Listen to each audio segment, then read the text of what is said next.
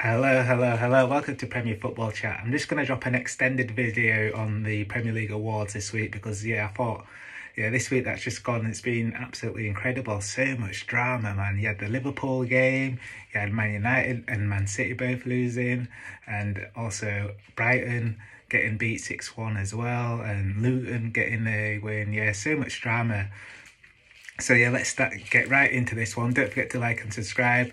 So my team of the week is a difficult one. So like I said, you got Aston Villa. They won 6-1 against a good Brighton team, and that was Brighton's second defeat of the season.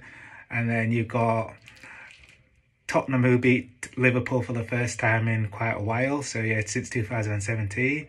And you've also got Arsenal got a nice 4-0 win, and they closed the gap on the Man City, and they lost to Wolves. So they could also be team of the week. And you could also give it Crystal Palace after they were really poor in the Carabao Cup against Manchester United, but then came back and got the win at Old Trafford. Or you could also give it to Luton, who got their first win against Everton away as well. They were wrote off by a lot of people.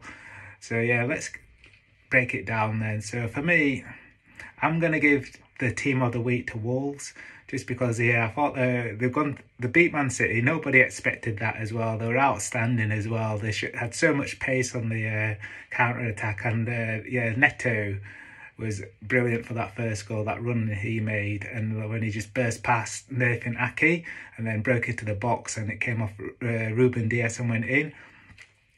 So for me, Wolves get team of the week. It was a close one, obviously. They had so many good teams who performed well. But we beat the champions. They hadn't lost in the league for a really long time as well. So they definitely deserved it. And is it Nelson Semedo? He caused Nathan Ake quite a few problems as well with his pace. And Man City weren't really at it as much. And for me, the flop of the week, and when I do this flop of the week, I normally give it to like a player, but my goodness, after what I saw against Tottenham and Liverpool, I've just watched back the highlights of all the games as well. And I have to give it to VAR, Darren England. How can you not draw on the lines? Make it make sense. It's odd. How can you not do it? Like, it's just a simple job. Just draw the line. For me, to the naked eye, he looked offside to me. No, sorry, he looked onside. Sorry, apologies. He looked onside. So, it looked like Romero's leg was playing him onside. But I don't get how, for me, I thought the linesman probably should have seen it anyway. But obviously, once it goes to VAR, it's not an easy job being a linesman. But once it goes to VAR, you've got to draw the lines on. It's basic.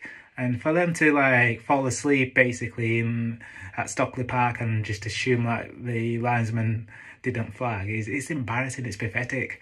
And one thing I'm quite interested to find out over the next coming days, because Liverpool have asked for the audio of what went on in VAR, and that's going to be quite interesting if they release that to the public as well. So I hope they do, so I hope we get to hear that as well. So Darren England, you've got to be flop of the week. I would have given it Estepinian because he's scored an own goal and they conceded 6, and basically that own goal made me laugh as well. But Darren England, my goodness. And look at for the red card for Curtis Jones. If you watch it back, they show this still of it where it's at the end where it looks like a horrible leg breaker, but he just went over the top of the ball for me.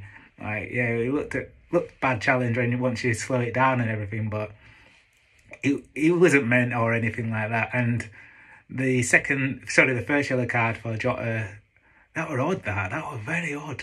He didn't really do anything, and then Udogie went down. Second yellow card, you can't complain. You can't do that. It's your own fault. You're on the yellow card. You get sent off. But so Darren England, you're going to get a flop of the week. My player of the week, so it's quite a tricky one. So there've been so many good performances. Ollie Watkins got a hat-trick. Kai Havertz got off the mark. Anderson scored a good goal. But for me, I'm going to give it to Ballon Dawson, as they said on Match of the Day, just because that performance against Erling Haaland was outstanding. And in the first half, the Man City played the ball across the 6-yard box, and it looked like it was going to get to Haaland, but Dawson stuck out a leg and made a brilliant challenge, man, to get that away. And Haaland didn't really have a sniff, and that was probably one of the main reasons why Wolves got the win, because of that performance from Dawson. And not many people can say that they kept Haaland quite quiet like that over the past year and a bit. So yeah, it was an outstanding performance. And yeah, so giving team of the week to Wolves as well, because yeah, obviously they won, so 2-1 against Man City. Player of the week, I'm going to give it to Craig Dawson. And flop of the week, I would have given it to Estepinian, but yeah, it's got to be Darren England on VAR. Disgraceful, man. And I'm going to add a bonus one because it's in a video. So goal of the week.